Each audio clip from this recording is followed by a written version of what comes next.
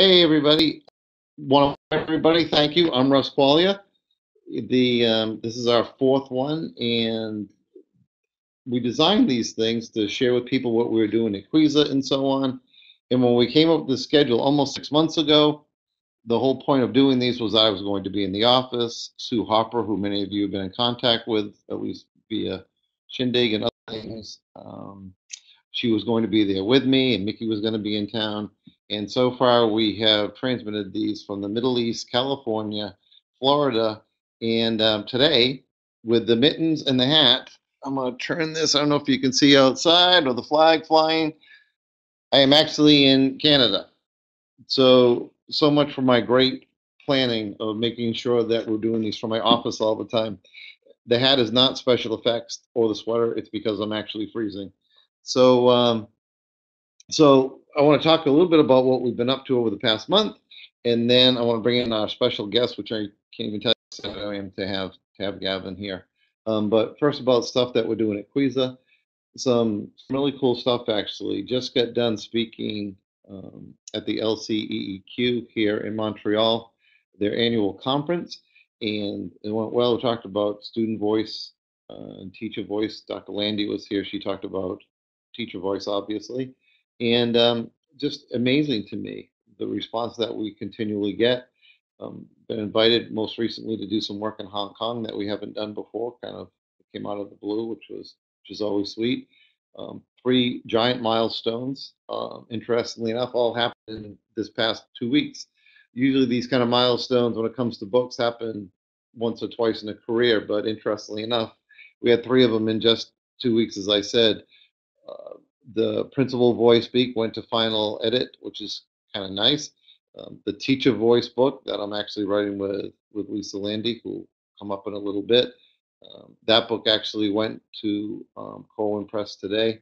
And last week, the third book, Aspire Higher, co-authored by Mickey Corso and Christine Fox and our guest, Gavin Dykes, went off to the editor just last week. So that's pretty amazing, actually. And I'm looking forward to having a bit of a hiatus from writing, and then just was asked and want to actually do some work with some people may know it there, Ray and Julie Smith, and around leadership voice. So that'll be kind of fun. So that's the scoop from our end. I apologize. I know we have lots of people in the field here that signed on. I want you to know this is kind of cool. We've got 7 different countries represented that signed up for this, 14 different states. What I've learned from these in the past is that the timing is not great for everyone, since this is the middle of the night for some people that watch this. So after we do these, they get picked up and transmitted all over the place. So it might have 20, 30 people now, but in essence, it grows exponentially as we do these. So a couple other quick updates. The work continues on the K2 or the K3, actually, the pre-K to grade 3, H3 to grade 3. I don't get this title right. H3 to grade 3. Work that we're doing with the National Association of Elementary School Principals. That report should be out the end of next month, as a matter of fact. We have some preliminary data that we've collected.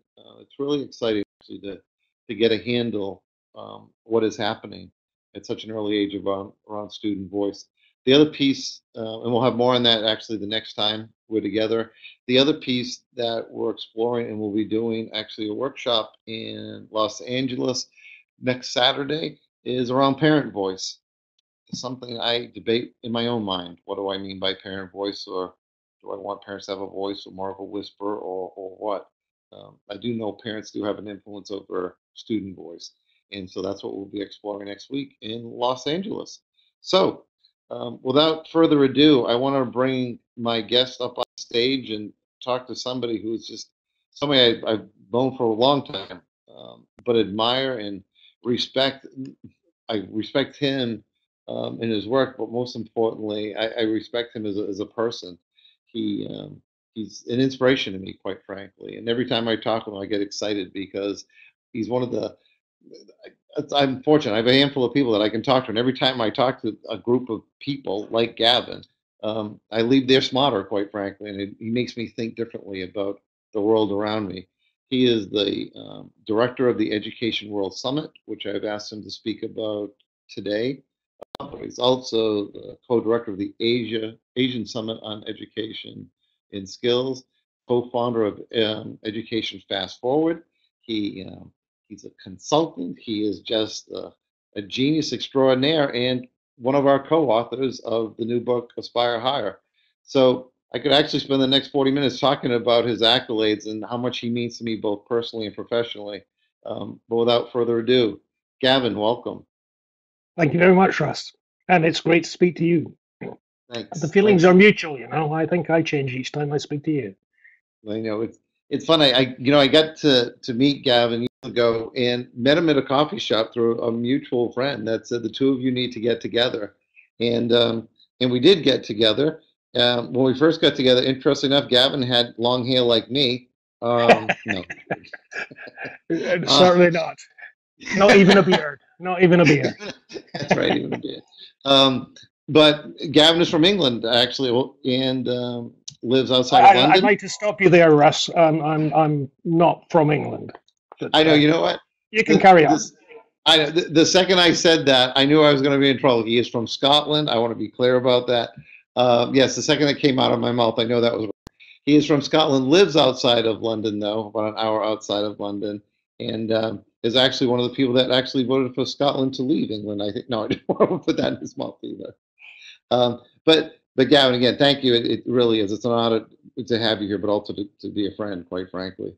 Could you tell us? I think one of the things we try to do in these situations is just share what's going on out there in the field, and then I'm going to have them ask you some questions, and then I'll bring Lisa Landy up to kind of get us up to speed on Teacher Voice. But the Education World Forum was just a few weeks ago now, I guess, maybe a month or so ago. Could you tell us kind of what was the highlight? What happened?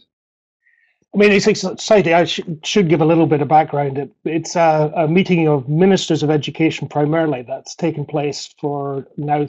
That was the 13th this time, and I've been the program director for that over the last 12 years, covering these 13 events.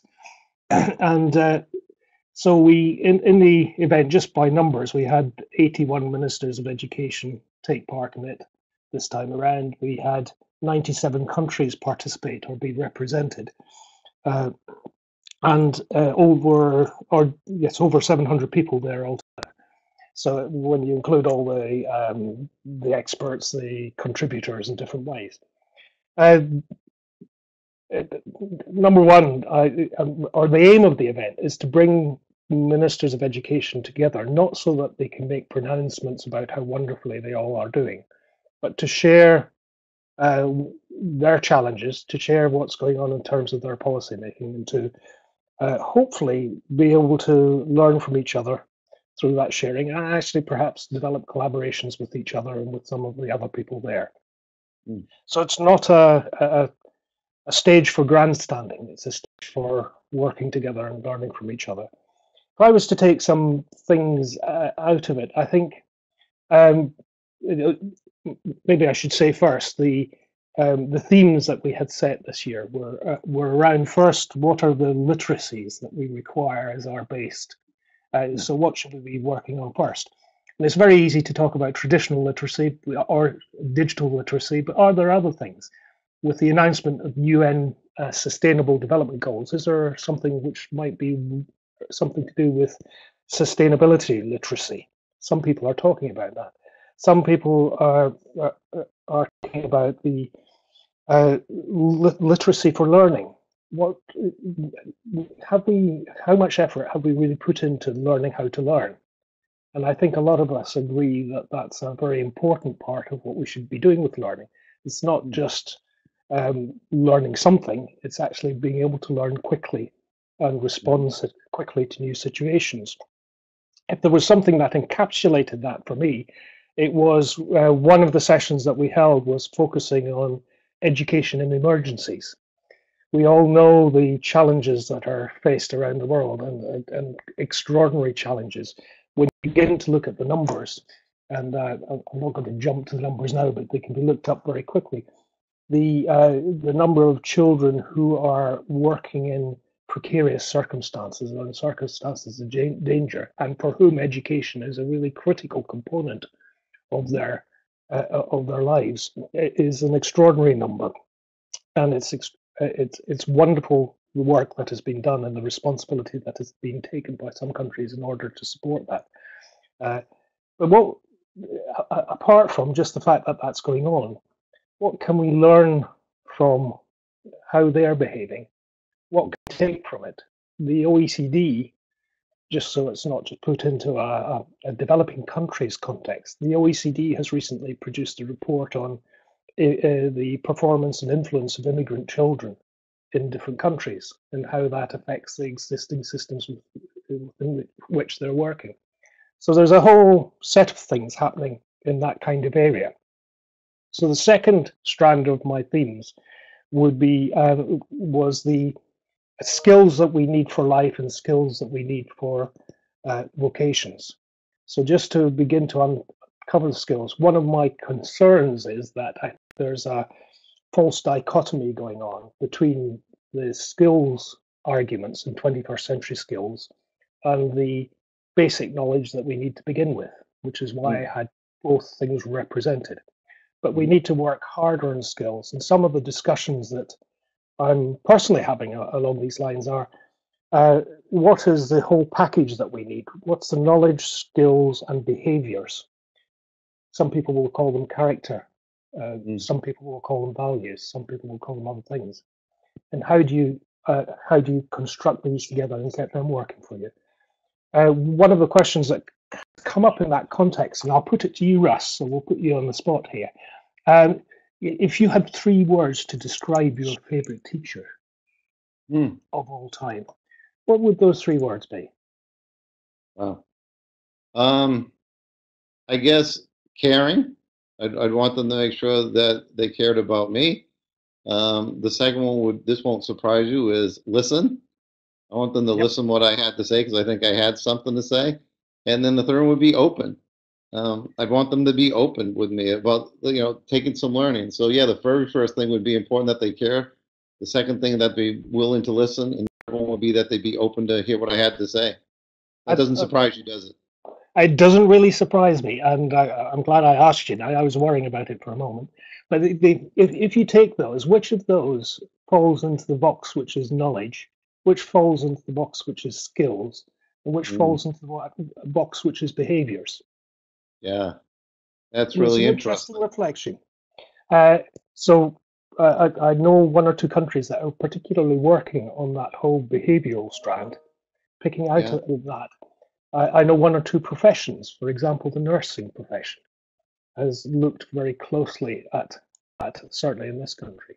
So just uncovering that and thinking about what that might mean for the way we develop the teaching profession, the way we develop children, the way we develop ourselves is something worth doing. And the third, I was going to the last strand in this. I'm sorry, I've taken a long time. No, go ahead. Go to the third one. Enterprise and entrepreneurship. So I think if you get those 2 components of knowledge and skills or behaviors or whatever they are, and then you go take on to the next strand, look into the future and how we need to build the economies and successful economies, actually give people purpose and opportunity in life. Actually moving towards enterprise is the way I would propose we go. Yeah. God, I love that. I tell you, it's interesting, and this isn't going to surprise anyone that hears it now or hears it later.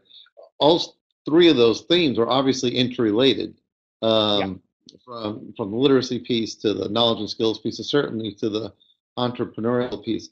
I'll tell you what I love about what you just asked me to do. What a great exercise that would be for other teachers to do with their students or even with parents, because, I could see somebody saying, they'd want the teacher to know the subject matter. And yeah, of course, but I can't imagine they would have 3 knowledge points and not any behavioral or skill points.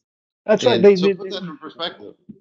That's right. The expertise part is expected. Yeah. And I think by people who talk about the caring part and all the rest of it, that's kind of presumed. But it's not enough just to have that. Yeah. And if you're a good professional, I think you think about these other things. and you No, personalize and behave that way. yeah, it's interesting because I think you hit that on the head, and I think that speaks to our work. There are some presumptions we make that are wrong, quite frankly.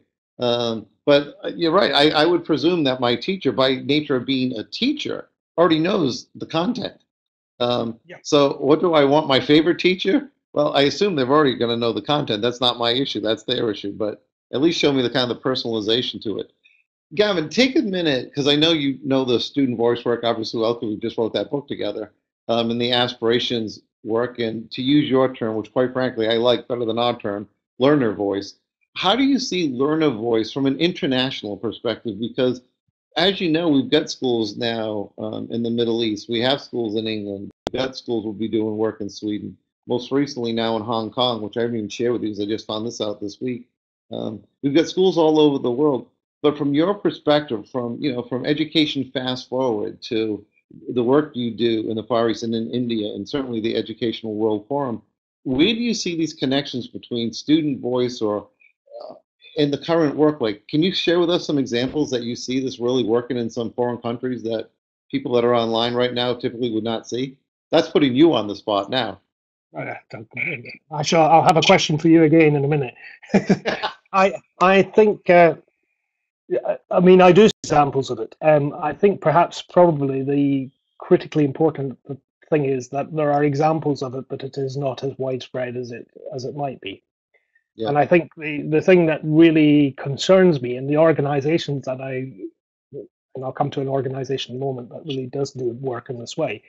The organizations that really look at that are concerned and really want to push learner voice forward are ones that recognize that we are doing an extraordinary job of throwing away the enterprise, the creativity, the energy, the possibilities and the potential of young people because we've created an industrialized model. Now, the industrialized model did some very good things. It took education to a wider audience than it was ever before, but I don't think it's we can move on from that. And I think learner voice takes you to a position where you're beginning to uncover where children are. And we've talked about this before, Russ. I'm still going after the view that you start with learner voice. If you develop learner voice, you then have the confidence to become an emergent leader. And if you're an emergent leader, that means you step in when you have ideas that you think are relevant for the moment. It's not having a badge saying I'm in charge. It's actually stepping in when it's appropriate and then stepping back again. If you're an emergent leader and you get confidence in that, then you can move on to enterprise. And if you look at what is being said about the economies of the world today, what we need is not employees who will just do a repetitive task, but employees when there are big companies who will be creative and attack their jobs in a creative way in order to develop them and create new and further opportunities and new and further business. Yeah. Now, if they're not fortunate enough to work in an organization like that, then the next step on is that there is huge opportunity in terms of creation of social enterprise and commercial enterprise. If you look at the movement of the startup community and the importance of that to economies of countries, including the United States and the United Kingdom and many, many others, I think that is growing in importance and growing as an opportunity. So actually instilling that enterprise comes to me from actually working on learner voice from the beginning, building on that, giving people confidence to come up with ideas, being able to voice those ideas, test those ideas, and then take them through to creative thought and working in a creative way. I got to tell you, I'm sitting here listening to you, and I'm always like in awe, whether I'm sitting next to you having a cappuccino or I'm sitting here in a different country, just saying, "There goes Gavin again." It's just a treat. It's a treat to hear you talk, and it's going to be so obvious from the audience that hears this in our demonstration sites that we'll hear you a lot. Some of it makes sense. No, you're an amazing thought leader. It's so deep. What I want to do now, Gavin, it's like around 25 after. What I want to ask the people that are on, I would like to give them 5 minutes. 5 minutes, either group yourself up to something or come up with a question for Gavin or myself. But this is an amazing opportunity to ask a world leader that's got his pulse on countries from all over the world, literally all over the world, to ask. So let's come back, Zach, if we can kind of get people into their groups, we'll bring them back at, let's say, 3:31. It's 3:26 right now. Let's bring them back in 5 minutes. And Gav, if you could hang with us for another 15 minutes, I'm sure we'll have some questions. How's that? That's good. Perfect. All right. Thank you. Everybody, think of some questions. Okay. Wow. Gavin, are you impressed with the timeliness of this? 3:31 back on. It's pretty impressive. That was very good. Yeah. And I got to talk to Sue during the break. I've had two people actually give me some questions, which is great. And people can do that. It's at Dr. DRRUSSQ. So feel free to do that if you want to. Two people actually already did. But if you've got a question now, if you look on the right-hand side of your screen, where you see a little hand that says raise your hand or ask a question, click on that and we can bring you up and you can ask us directly, or I can go right to the other questions, but take a minute. Anybody want to ask something directly or talk to either one of us directly? They're very frightening people to talk to, so I don't blame you if you're shy. Anybody? Well, while they're working up courage to ask questions, let me share with you the two questions I did get tweeted. Gavin, talk about this is putting you on the spot. Can you share with us the most progressive country you've worked with and why? And I'm pretty sure it's not England or America. Well, the really tough part of that question is I've never well, I have worked with whole countries allegedly, but of course you work with people and you don't work with countries, and it's about progressive groups of people. And I've seen that in different areas. They're not always about the national education system. The example I was going to mention earlier was near Bangalore in India. Kupam and Russ, you'll know it, the Agastya Foundation, International Foundation. And their mission was to make their nation a nation of curious children, to develop the curiosity of children. And they have done some extraordinary things in seeking to build that. So they thought they would set up a few schools. They decided against doing that, and in the end, they took low-cost science experiments out to the villages of India in the backs of trucks, and and you might think, well, that's interesting, but that's going to be pretty small.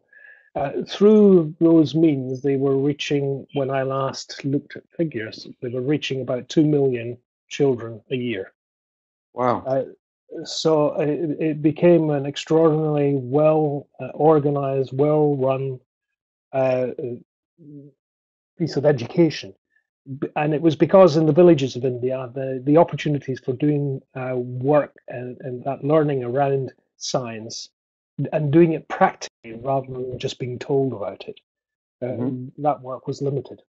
And so they created that. They then moved on to develop a young instructor leaders program because they discovered that some of those young children working in those circumstances were great at actually encouraging the other children around them. So the young instructors leader program is all about those children who display that desire and propensity to support them in getting out and supporting their classmates around them.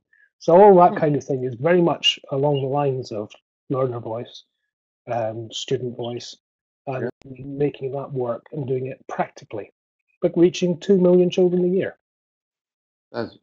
If you look up the Agastya Foundation, you'll see some fantastic examples of that, but happening in the rural part of India. I just read something earlier today, just on that, I read something earlier today, which was about how as the world globalizes, the children in the cities of New York have less in common with rural people in rural conditions in the United States than they have with people in other cities around the world.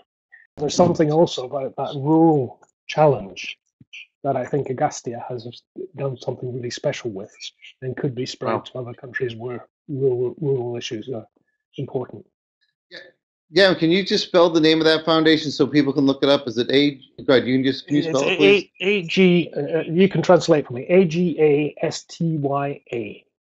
Agastya. Agastya. Pretty much sounds like English, like it does in Scottish, I think.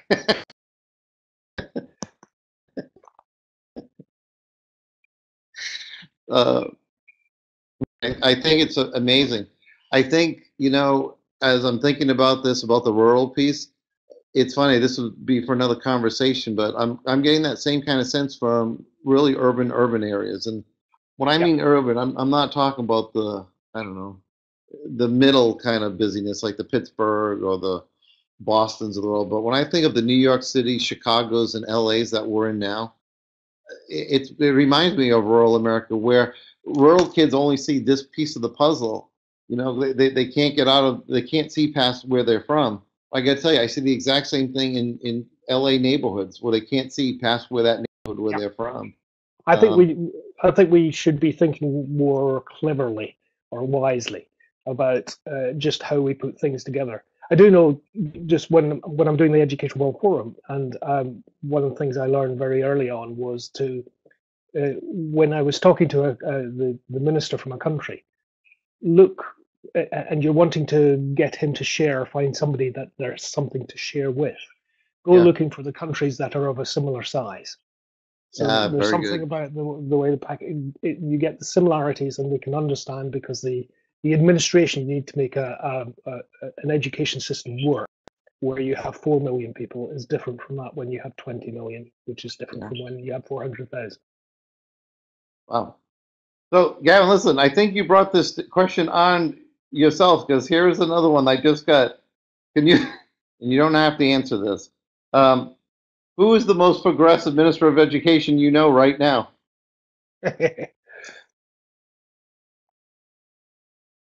Well, there are a few. Well, there's a cheap answer here, which is often the most progressive ministers are the one who's just left their jobs, and it's like, if you think about some of the people running big foundations in the United States, what they were doing when they were in post, and what they did when they came out of their post and started to spend their money, as it were, on things to do with charity. Then you really see where they stand and what they want to achieve in life. When they're in their post, they're constrained by a whole gamut of things.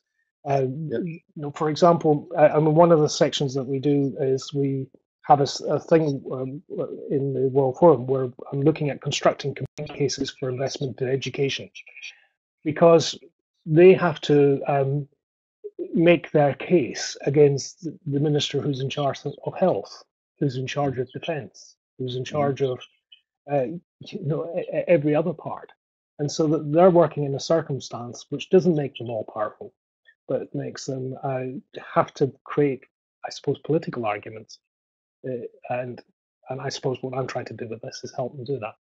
So there are progressive people, but in a sense, catching them not off guard, but catching them where they're able to speak openly is what's critical about it. And that's the kind of circumstance we seek to set in the World Forum. Noticing, of course, that I've of course avoided answering the question. Well, and I'm not going to let you off because I think that was a very good, very thought-provoking answer, and I would expect no less from you. But here's an opportunity to give one person some kudos. Which minister would you give kudos to? It's not like we're going to broadcast this all over the world. Oh, but wait, we are. Is there one that just no, seriously, is there one that just jumps out at you and says, "Holy, what an amazing"? And I get it. There's 87 of them.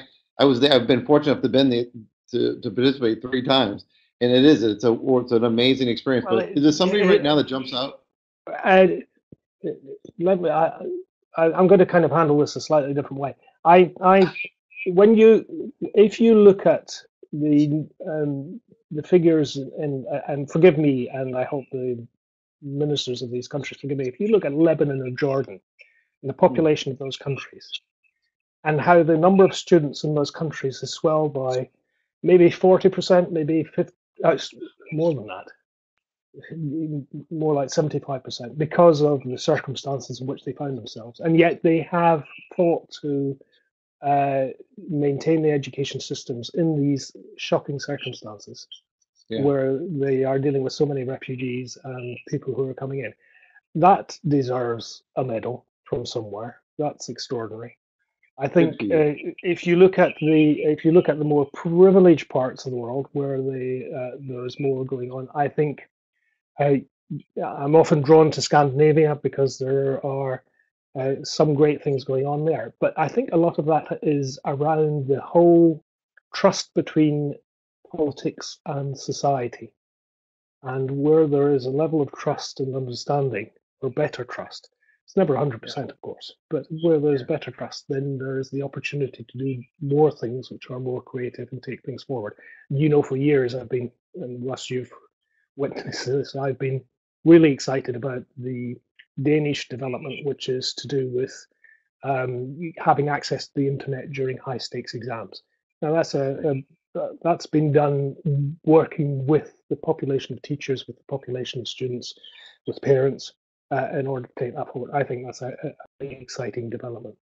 But to be honest, there are in different countries and different parts of the world lots of examples which are along those kinds of lines.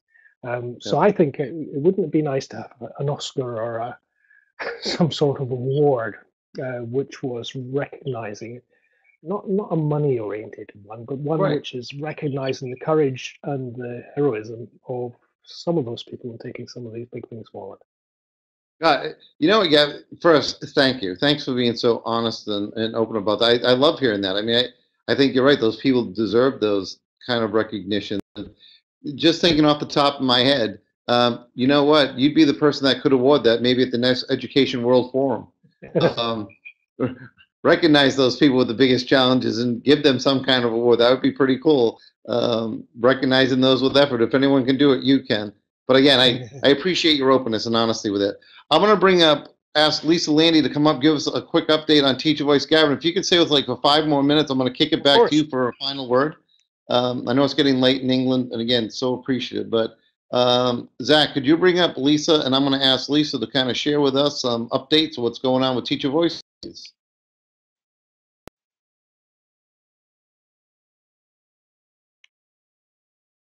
Okay, Lisa, yours. Welcome. All right, thanks. Are you able?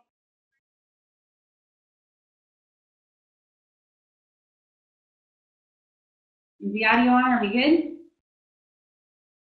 All right. Well, as Russ just mentioned, we were able to spend some time with the EQ group in Quebec, and definitely need to give a shout out to John Ryan and Ainsley Rose and the other folks who are part of organizing that event and that learning community. I've got to tell you, it was a group of a couple hundred teachers and educators that were so incredibly engaged in such an impressive way in their own professional learning, and just really incredible conversations, and really interested in the things that Russ had to share about student voice, and really engage in talking about their voice and how they can use their voice as teachers to make meaningful change at the classroom level and in the building and policy level as well. It was a real privilege to learn with them. On March 10th, we have our first Teacher Voice Symposium that we're organizing in partnership with Southern New Hampshire University. So if anybody listening in lives on the east coast of the United States and is interested in that event, I'll put a registration link in the chat feature for the whole room. I think there's still a few slots left, but we'll have a really incredible group of people that are coming together to talk about issues around teacher voice. Lisa Shaw from Quorum Press, Peter DeWitt, who writes the Common Ground blog for Education Week, and Mickey Corso, Russ will be there, Brian Connolly from the Quiza team. So there'll be a great group of people there. We're going to come together and really do some collaborative learning, taking a look at different data points around teacher voice and do some collective learning. So I think that's going to be a great day. And if anybody has interest, we'd love to hear from you. And then I thought I would just quickly share a couple of highlights from the last month of the teacher voice work with that we're working with, because I know one of the things we want to try and do on these webinars is to connect people and their practice in different sites that are maybe working on similar things. So if any of these three things that I want to highlight are resonating with anybody else listening and you'd like to get connected with other teachers and leaders around the world who are working on similar issues, reach out and let us know. But one site, a high school that I'm working with right now, they had a session and the topic of the day was actually purpose around the guiding principles. And what they really got to talking about was their frustration as teachers with matching their purpose and the reason why they got into education and the things that they're really passionate about teaching their students, and then the current grading practices that they feel somewhat stifled by right now. And those teachers stayed for, I think, about an hour after the session ended, and they really started to take a hard look at their grading practices. And they're working on adopting a mentality or a mindset, as Carol Dweck would talk about. It's part of our mindset work on not yet. And they're really starting to transform the way that they're looking at grading. It's a pretty powerful thing that's happening there with these teachers using their voices to talk about how they evaluate and look at student work and how they support them in the effort of maintaining mastery, not just grades. So that's one really exciting thing happening. There's another school, a middle school that we're working with. They identified out of their teacher voice data that they've got some massive communication issues. And as they got together and did some additional focus groups and then brought all of the data back with their leadership team, what they discovered is that they actually have lots of really great channels for communication available. They've got amazing structures.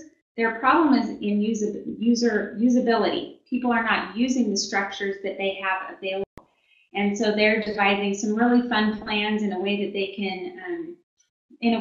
can use humor and really engage with their staff and trying to get them to use the structures that are available so that they can increase their level of effective communication in their building. And then the last one, as we talk about leaders and really sharing our practice, putting our practice out there for others to learn from, Janet Avery, who we've talked about before, she's in Jerome School District in Idaho. She recently gave a keynote to another district. It was a stretch out of her comfort zone as well. And the way she organized her keynote was around the guiding principles of self-worth, engagement, and purpose, and how those three things are really applying to her life as a leader and the way that she's organizing professional learning for the teachers that she's leading. So again, just a few highlights from this month and the sites that we're working with, and we'd love to connect with others who are working on similar things or other things that they want to connect. Perfect. Thanks. Thank you, Lisa. You're always there, ready to go. Appreciate it. Just so others know that are online, the rest of the team is actually literally in schools right now as we're speaking, or they'd be online. Mickey is actually in Montana. Chris and Brian are in Oklahoma City, and Susan is in South Carolina, or at least that's where they tell me they are. I'm assuming that's right. But they all send their regards for sure. But Lisa, thank you. Thanks for coming through for sure. If we can bring Gavin back up, Zach, again, thanks, Lisa. If we can bring Gavin back up, and then also, Zach, you could take me up. We've got 3 more questions, and Gavin, our goal is to answer these 3 questions in the next few minutes. Gavin back up. If you could bring in, take me off, Zach, and bring Alex up, please. Alex, I think we have a video question for. Hello, can you hear me? I can. Great. Okay, hello everybody. My name is Alex Bell. I'm based in London, and I'm an ex-head teacher with a startup business called Immersive Democracy. Now, the concept of immersive democracy is to try and flatten the hierarchies, which we've got in British schools at the moment, and I think I recognise in schools I work with worldwide. So, Gavin, the question for you is really, who is leading worldwide on this issue of trying to flatten the hierarchies in schools, and who can I learn from with this project? It's an interesting question because there are all sorts of places in which top-down, of course, is a particular way of behaving, both within schools and within the system as a whole. Yeah, that's what I'm trying to make against. Yeah, and I think it varies. There are elements of it in a number of different countries. I see examples of it in different schools where the leadership of schools are. I think one of the issues is if we're talking about schools within a school, is that I once worked for the innovation unit, which was part of the government in England. When I was working for the innovation unit, we had a thing called Power to Innovate, which was about being able to, you remember it, being able to suspend education law for a period of up to 3 years if it was standing in the way of the success of your students. When the applications came in from teachers to the innovation unit, which was a letter to the minister, 90% of those applications, or a figure around that, were entirely unnecessary. So what was happening was people were being, there were obstacles to that flattening or to other things that they might like to do. When there was no obstacle, the unit had in the end to write to them and say, go ahead, just do it. Because actually there was no law. People were restricting themselves because there was a fear of stepping into the unknown. So my first argument is always about taking action ourselves. I would, part of the action would be take courage and permission. Check. You don't always have to have permission, but also actually live that out in the way that you work with the children within the school as well. Thank you very much. My pleasure. From you, Alex, and thanks, Gavin. I can tell you, it's way awesome having you answer these questions because that was a tough one. But Alex, thank you seriously, thank you for the insights. I think by saying that, I think I've lived my entire life by doing things and then asking permission, which can get you in trouble, but it moves an agenda. It always moves an agenda. Let me ask you this. I got another question here from Patrick. How do I, as an educator, introduce intrinsic value to student voice? How do I, as an educator, introduce intrinsic value to student voice? Gavin, what do you think? Good question. It's a good question. I mean, I'm not sure whether I'm hitting it, whether I'm understanding intrinsic value, but I think when you build it as a culture, the only way is forward. And the kind of example I would take from it is that I know of one school in the west of England, Bristol, where they thought actually it would be good if they got in touch with companies around the school to see if there was work that the students could do, creative work that students could do for it. Now, when they did this, what happened was that, in fact, one of the big aircraft companies got in touch. There was a problem with jet engines. And cutting a long story quite short, basically the children came up with an answer to this problem with jet engines. And it is now built into the way the fans work in a jet engine in this company. So it's extraordinary the value that can be built in. And you just need a few examples of that kind of thing. And I think you begin to associate the value, something positive about what students can contribute. I've seen that in other countries too, where actually once you release the pent-up capability and capacity of students to come up with creative ideas, to suggest things, and to work with people outside, you'll find that there's a whole lot that's there that we should be. It just becomes ridiculous not to hear their voice, not to have them making a real contribution and making change and adding value to the communities in which they live. Yeah, I certainly agree, 100% agree. I think another, where I see the intrinsic value of student voice making a sense for the students, is when they're not only allowed to share their voice, but you then hold them responsible for doing something with that voice. So Absolutely. I can share my opinion, but then I need to take responsibility for doing something about my opinion. And I think once you do that, to me, that builds in the intrinsic value as well. So if not, my voice is just somebody else that's chattering. But as soon as I hold you responsible for what you're saying, now it has intrinsic value to not only me, but it creates intrinsic value, to your point, to the culture of the organization. Does that make sense? That does. And forgive me if I'm not understanding the way that the question is posed in any of this. But the other thing I would say of that is that there's a balancing point to that. If you ask students their opinions, or if you ask parents their opinions, and just ignore it. Right. And so that there, and maybe that is part of the value again. That I recall a thing some years back in Sheffield in the Midlands, and they asked what students would like to happen, and what students wanted to happen was there to be a no smoking policy in the Sheffield area, and at which they all took fright, and people backed off. They wouldn't today, actually, funnily enough, because things have changed. But actually, the students were ahead of the game. They were wanting this to be moved along more quickly at that time. So that it's,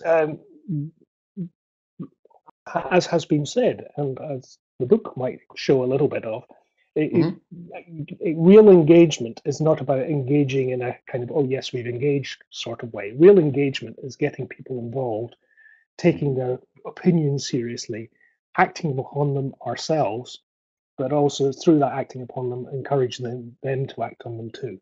So it's a shared responsibility, not an individual one. That's exactly right. God, I love that. Love it. Hey, one more question for you. We can answer in just a minute. And it's actually from someone from England, Simon Feasey, who actually Mickey's going to visit his school in, I think it's just a few weeks, maybe another month. Simon has been, I've never met him personally, but I got to tell you, Simon, I hope you're still on. I just want to thank you for your commitment to this work. You're seriously, Mickey's talked so much to me about you. I've seen you on Twitter. I've read some of the things that you've done. I'm so appreciative of who you are and what you're about. I'm looking forward to working with you directly as well. But Simon has a question for Gavin. Where are the best practices around aspirations exist in the UK? Wants to know where best practices around aspirations exist in the UK. If that's not a setup question, I don't know what is. That seems to. Well, there's a little bit of me would be drawn very quickly to things called the Aspirations Academies, and well, they're aspirations to be front and central to the way that they have sought to operate, and they are. So that's a good starting point.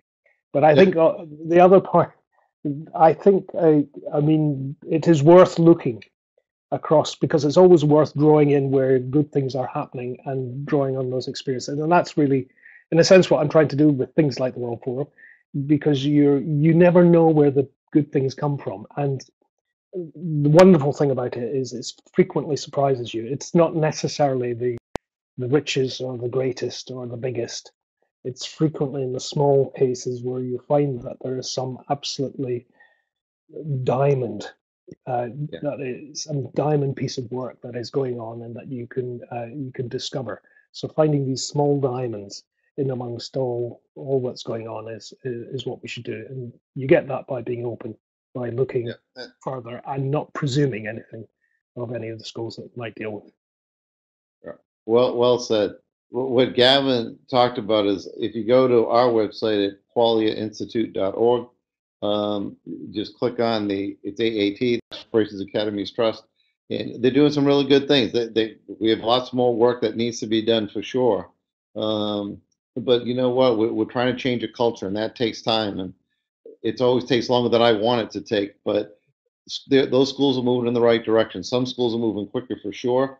But the bottom line is they've got the right attitude. They've got the right belief system, and we had some people from the U.S. in Sweden actually visit a couple of the schools in London, and they were just blown away, quite frankly, not by the building or by the fancy words on the side of the building about aspirations, but by talking to those kids. Those kids had a sense of ownership and a sense of pride that they've never had before. And every time I go, I get all puddled-eyed just watching that come to fruition. So, Simon, I think that's a good start. Yeah, and you're also building around that the human capacity in the teachers and the staff who are involved in it, all the staff of the school, who actually understand what that means and actually will subscribe to it and support it and spread it. Yeah. Well, it's 4 o'clock. I want to thank Shindig for again doing this with us. Certainly Corwin for sponsoring this and allowing us to work with Shindig, but most importantly to Gavin. Gavin, I'm telling you, you're a gift, an absolute gift to not only me as a friend, but a gift to all of us in education. So thank you for what you have done, continue to do, and all the great things that lie ahead. And we're going to have one big party when that Aspire Higher book comes out with all of us. So, we are. So thank you for everything. Thank you, Russ, and thank you everybody who's listened in. And I hope some of it has been of some interest. But Russ and everybody, keep warm. I will for sure. We'll make this available to people online, and we'll also make sure you get Gavin's contact information at Education Fast Forward, and you can contact him directly and follow him on Twitter. But we'll make all that stuff available to everyone. So again, thanks, Gavin, and thanks, Sue Harper, for making all this come together as you do so beautifully every month. Bye, everybody. Hopefully next time I'll be coming in from Cayman or someplace warm. Bye. Bye.